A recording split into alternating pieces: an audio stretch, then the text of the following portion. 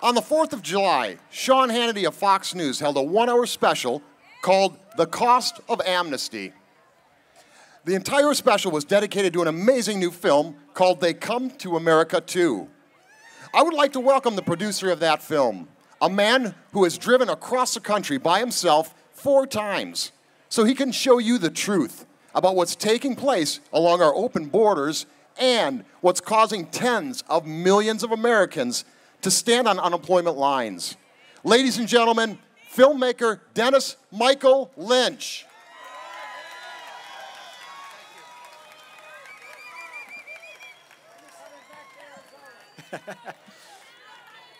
I thought Arizona was hot. Woo! Well, hello, and thank you for coming out here. This is what Congress needs to see. I'm going to ask you to do me a favor if we can. I'm going to count to 3, and then I want you to give me what your first and last name is. 1, 2, 3. Love it.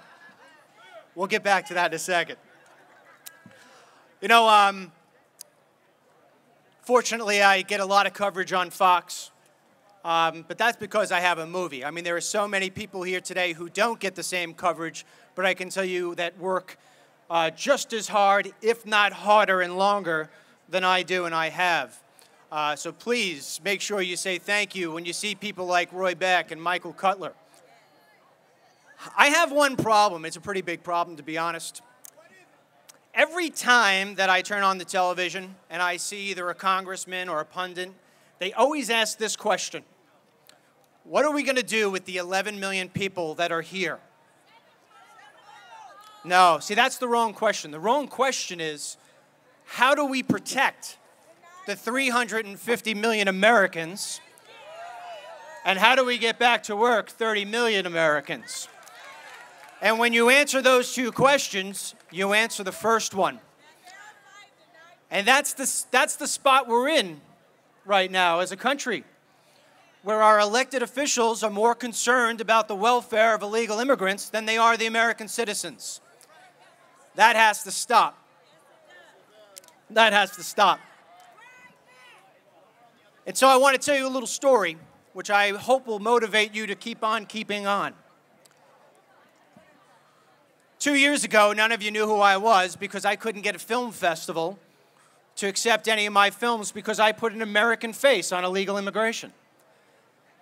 Well, will and determination have landed me at the capital of our nation. But it's not just my will and determination. It's yours. I know there are plenty of people here today who have not only helped me distribute 5 or 10 films, but you've come back and you've gotten more. And I can't tell you the amount of people that say, you know, maybe, just maybe, your film and the American people who've been distributing it had something to do with running Janet Napolitano out of town. Just maybe, maybe. But I'll tell you what, and she deserves to, because to say that the borders are secure is almost as ridiculous as saying that Americans won't do the hard work. I've traveled this country, like this man said, 4 times. I have gone to unemployment lines, and I've met, I feel like, with every American who is having a hard time. These people don't want to collect welfare. They want to work. And I can tell you that I have seen Hispanics and Asians and blacks and whites. I don't speak that way. I don't like hearing things like the Hispanic vote or the black community. I don't care where you rest your head. You live in America, and we are all Americans. So I want to talk a little bit about that will and determination before they tell me my 5 minutes are up.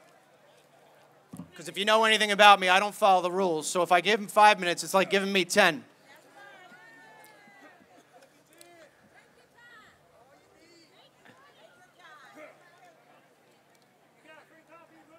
Absolutely. When you... You guys are throwing me off. You know, when I go back to those film festivals, when I was turned down time and time again, I didn't hope for change. People who just talk hope for change. You folks are doers.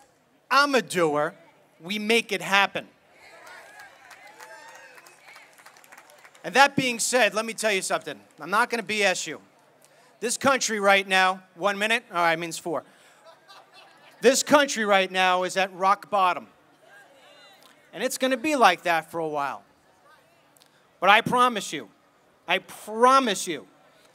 may not be the smartest, I may not be wealthy, but I am the most determined son of a bitch in this country. We are going to make it happen. And within a couple of years from now, I promise you, because we're not going to step off the pedal.